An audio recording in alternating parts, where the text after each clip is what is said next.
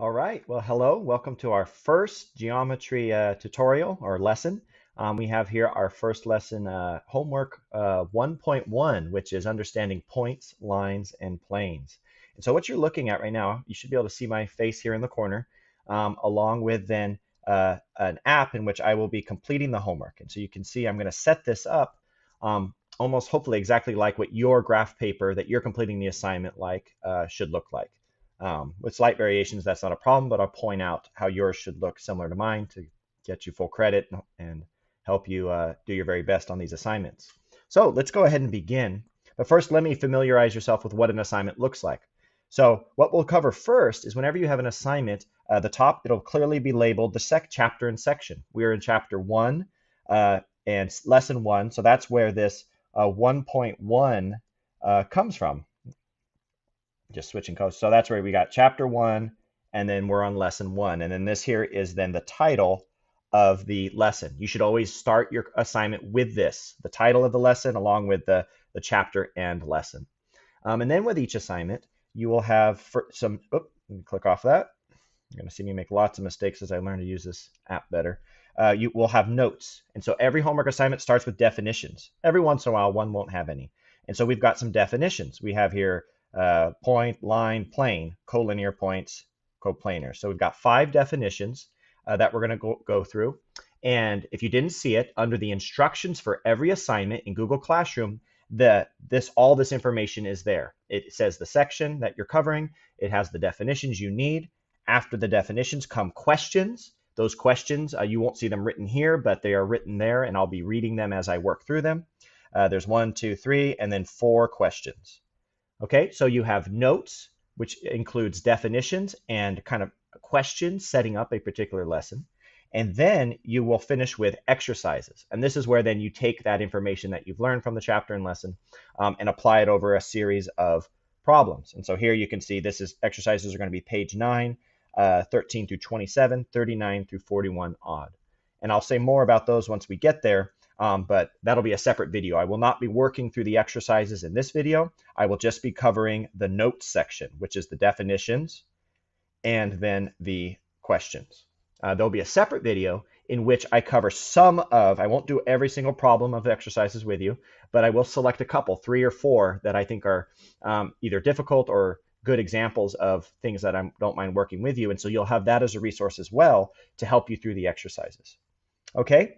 And then the only other component to this assignment, once you finish the notes, once you finish the exercises, then there will be a quiz online with about anywhere from 5 to 7 questions or so that you complete through quizzes to earn credit for completing this homework assignment. And there'll be questions very similar to what you did in the definitions and exercises. Okay, might sound like a lot of information right now, but you'll figure it out once we do it a few times. And so I usually won't have that long preamble. We'll just jump right into the lesson once we begin. And so let's do that. Homework 1.1, points, lines, and planes. And so we're just learning some of the tools of geometry in chapter 1. And so there's a lot of vocab that in geometry, it's very important to know what you're talking about. And so there's lots of different terms, and you want to make sure you're precise in how you use those terms, or else you might take a question that's actually fairly simple to answer correctly and make a mistake because you didn't have your vocabulary precise. So definitions are important. And so let's jump right into those. So definitions, first thing we have is a point. Some of this I've already written in. So you'll want to write that, the notes here. Show me that this is the notes section of your assignment. Note that you're beginning your definitions. And then let's go ahead and begin our first definition. These are just coming right from the textbook. And I've kind of put them in my own words. I encourage you to kind of put it in your own words, keep them brief and short, but also accurate. So a point, what is a point? A point is a location. It's just you point to something because you're trying to indicate a certain location. Points have no size, and they are usually represented just simply with a dot. So if you're trying to have a point, it would look something like, let me get my pen out. This would be point P. Okay, as simple as that, just with a dot, and then it's usually named by a letter. So you could have point P, you might have point A, or you might have point G. Okay, so really basic. It has no size, represents a dot. That just means a certain location. And we'll be doing that constantly throughout geometry in order to indicate various locations of different shapes and images that we're working with. Okay, so then how about a line? What is a line? A line is a straight path. It has no thickness. So when we draw it, we just imagine there's no thickness to it, but it's indicating a path that extends forever. So in other words, a line doesn't have a beginning or an end. And so let me just say, if you have a line, you could simply draw it like this. And you always put the arrows. I'm going to keep working on being neat in this program. Be neat on your assignments. A little tricky. It goes in left and right and extends forever in either direction. Okay, you could have obviously a line that does this in any sort of direction. We usually don't have to say straight line because those are, you're saying the same thing twice. A line, when you say the word line, you're implying that it is straight. So anyway, straight path. In terms of how we would name a line, sometimes you'll just simply have a line and it will have a letter like this. That's a cursive L. They always do that so it doesn't look like a 1. So this could be right here, could be line L. Or another way that a line might be named is they might put up 2 points on it. And so if I put these points and I call this point A and point B, notice that's our first term, points, which are just dots and locations. The name of this second one could be line, notice how I notate this, AB. They're almost always capitals, and then they have that little line drawn on the top of them. And so that is line AB. So you could name a line in either way, with either a single letter representing the entire line or by naming certain points on the line. And just in case you're wondering, line AB is the same as if I were to then say, well, how about line BA? Well, that's the exact same line because obviously they're talking about the same line there that's going diagonally upward. Let me pause and mention something about definitions. Notice I not only am writing out a definition for these terms, I'm also drawing a picture. Every definition that you do this year in geometry has to have some sort of illustration, some sort of visual that gives an example, basically, of what the definition is. So if you are writing definitions and all you put is the generic definition out of the book, you won't be getting full credit when I check your assignments. You need to have some sort of illustration or example included with each one of your definitions. Okay? So point, a location, line, a straight path, and then we have this thing called a plane. Notice not spelled like an airplane, but what we refer to as a flat surface. I always say to think of it as a sheet of paper. A sheet of paper, although it technically has thickness, kind of is a way of representing a plane.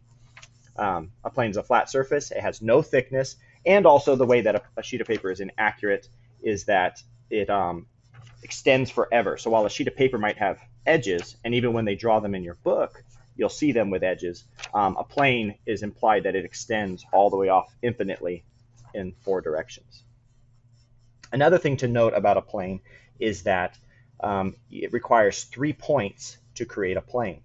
Okay, we'll cover this in one of the questions, but let me go ahead and scroll up if I have a little more room to draw here. So a plane is often drawn something like this, representing, again, kind of like a sheet of paper. And this too could be named a couple different ways.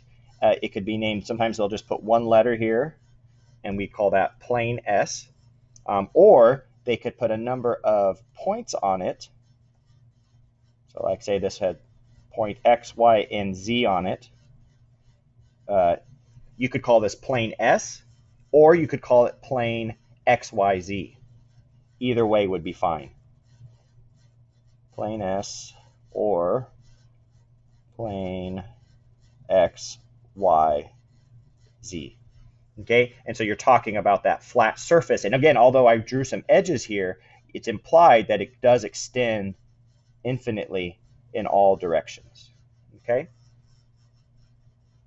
we won't go into that too much detail. Okay, so you have points, lines, and planes.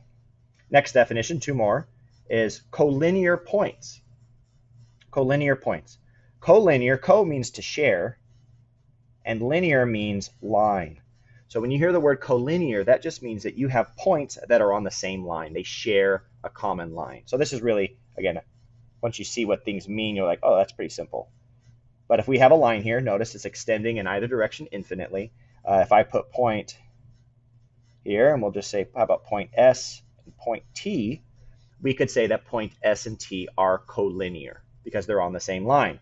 If I were to introduce a second line like this, and let's go ahead and put V, point V on there, that's where you would see, if you were asked, very simple questions, but if S and V are collinear, you'd say no, because they don't lie on the same line. And so collinear points on the same line. And you could add as many points. If I added another point here and said that's point W, all three, S, W, and T are collinear. Okay?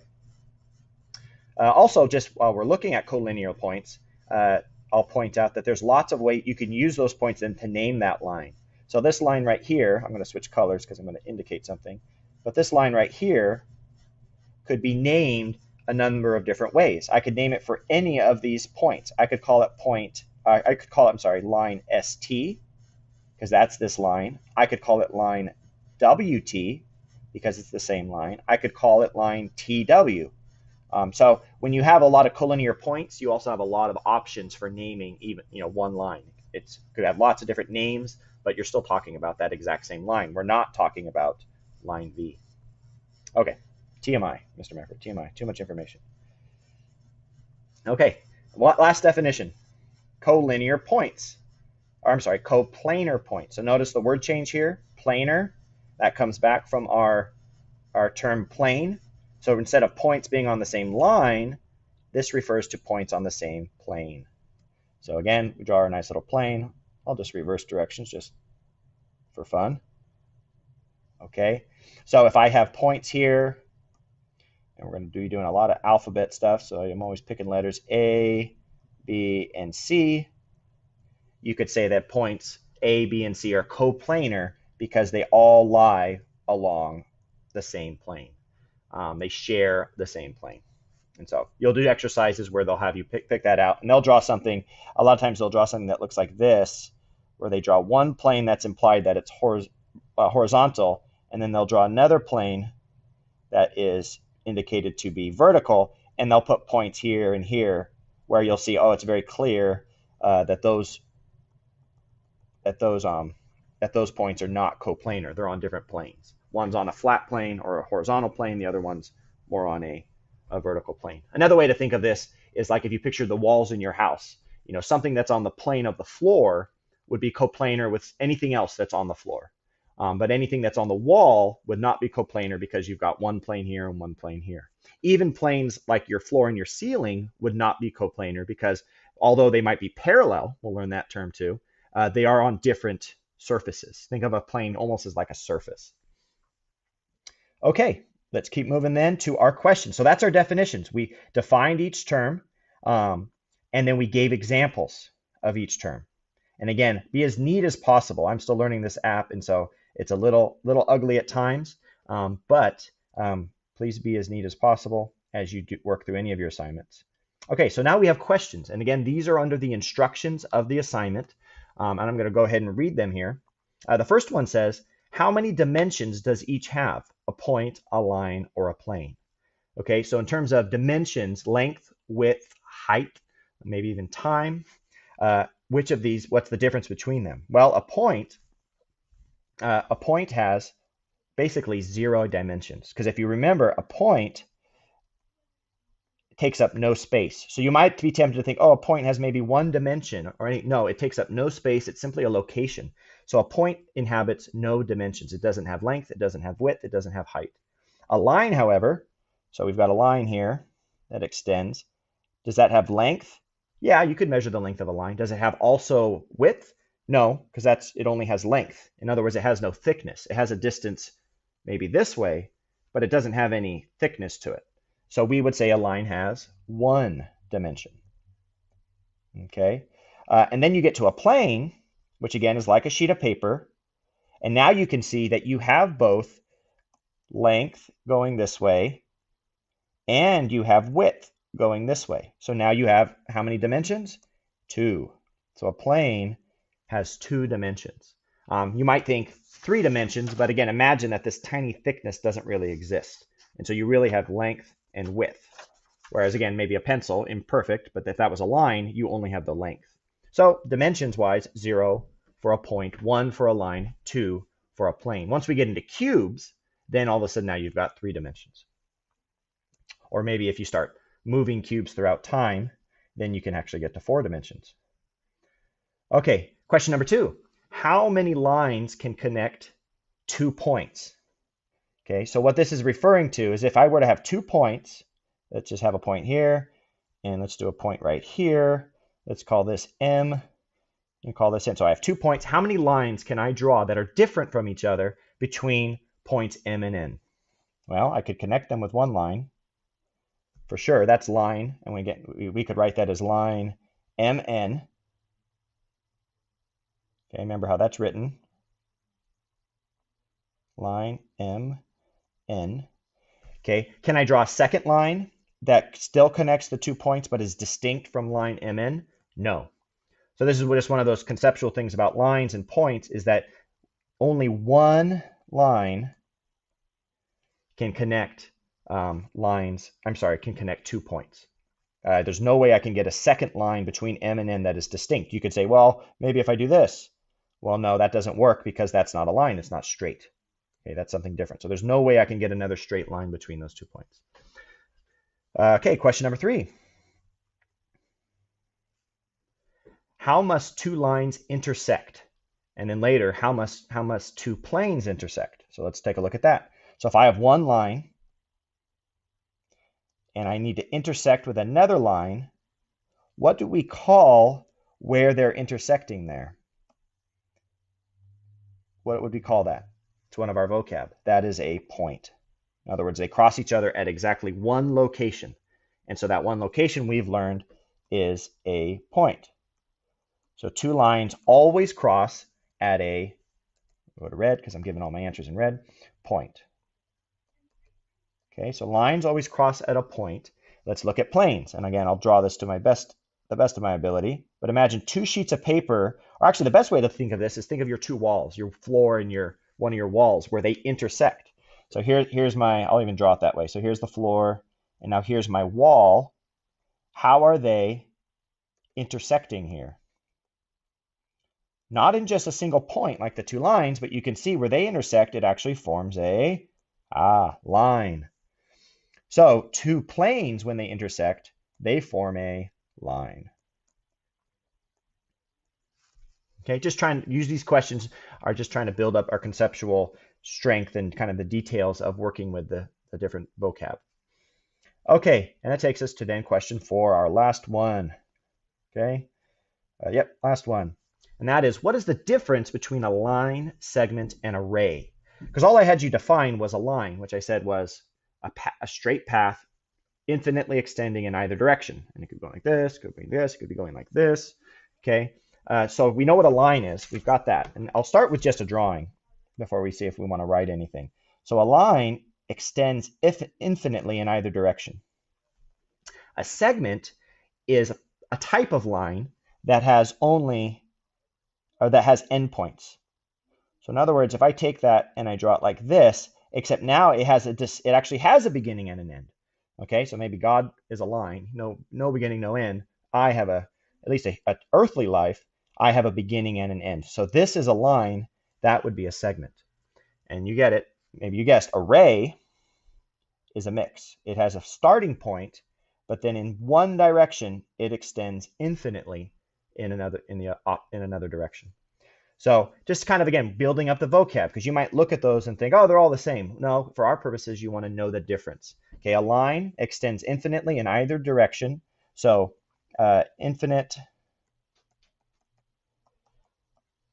in both directions. A segment, you would say, is finite in both directions. You could also write it has a beginning and an end point.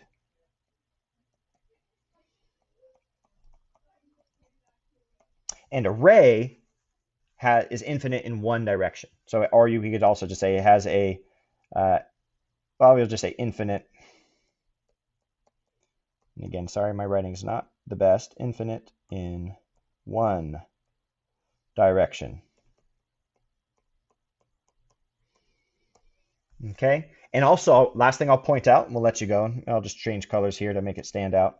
But you would also note them differently. So say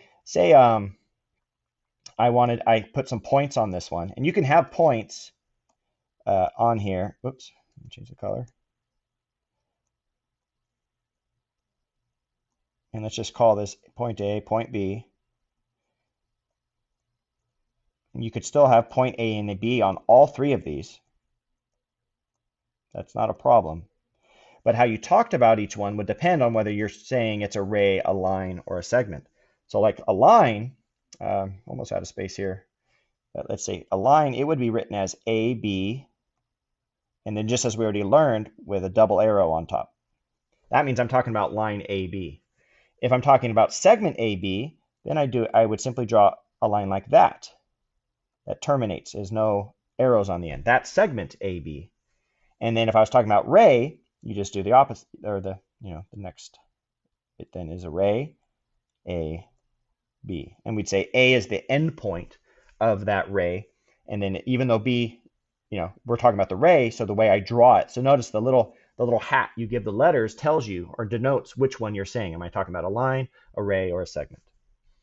Okay, well, that takes us to the end of this. So now what you would do after completing this, and what you have to do can look just pretty much identical to what I just did. So for every homework note section, you're going to have me walking you through it step by step. And if I went too slow, or I was boring, or you wanted to skip ahead, or you wanted to go back, that's why you have this video. I'll be doing that. But now that you're done, you would want to go ahead and write down on your assignment your exercises to practice these concepts. And you'll do that on your own. I will make a separate video where I'll work through a couple, but this video is long enough, so I'm going to end it here. And if you want to watch that video to walk you through a sampling of the exercise problems, then you'll see that attached to today's assignment as well. All right. Good job.